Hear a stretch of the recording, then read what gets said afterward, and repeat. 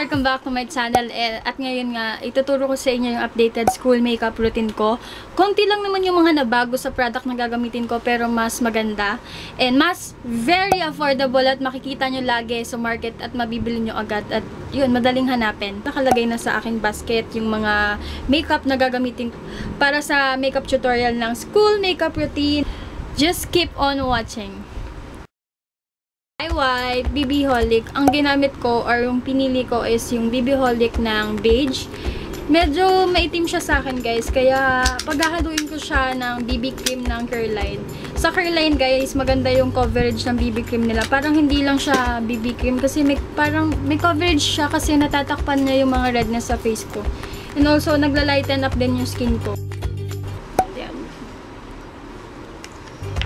BB cream to ng Curline. Maganda yung coverage nito.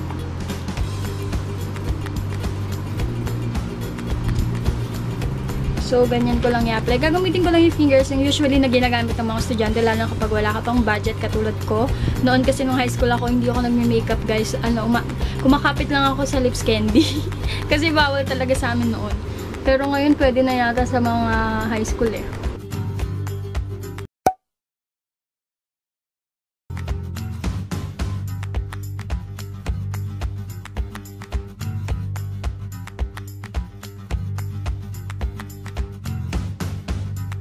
Proceed na tayo sa aking kilay because kilay is life. I will use this my new gagamitin ko tong bagong favorite kong eyebrow product, diba? Ito yung isa sa mga nabago sa aking school makeup routine at meron akong review about this product, or panoorin nyo na lang, guys, kasi meron akong review dito if it's worth it. This is my favorite product. So ibabrush lang natin muna ang aking kilay and I will use this Fashion Brow from Maybelline.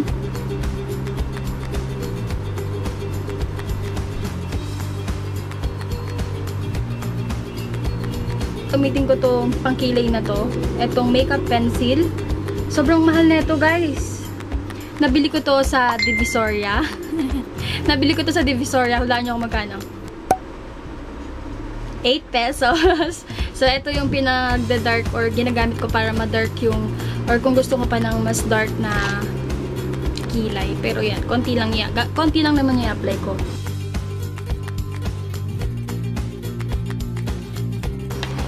Then, i-blend ko na para maging fair naman yung aking kilay. And then, tatanggalin na natin yung binay kong powder.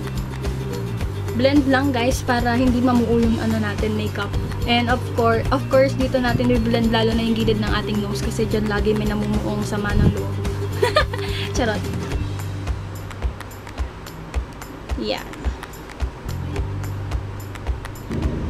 Sa ngayon, ito yung mga favorite ko na ginagawa kong makeup kasi very, parang feeling ko ang fresh ko palagi, ganun. Tapos, let's proceed sa aking pilik mata.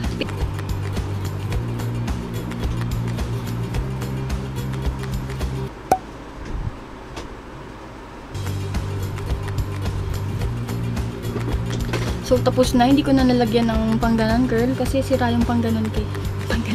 Sira yung pang curl ko. And then, I will use my favorite LA Girl Pink. Yan.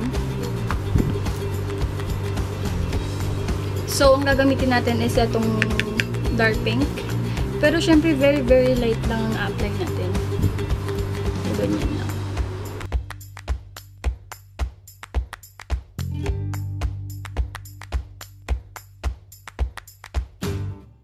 Ang favorite kong lip tint is itong Water Candy Tint. In the shade Apple.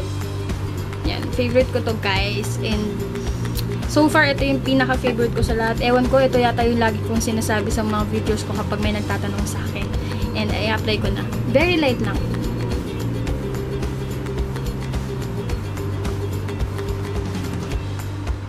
So, ganyan. Kapag naman makapal yan, guys, okay lang yan kasi mag-fade din yan later on. So, sa tingin ko, guys, ito na yung aking school makeup routine updated or Kasi may nagsuggest sa akin na gumawa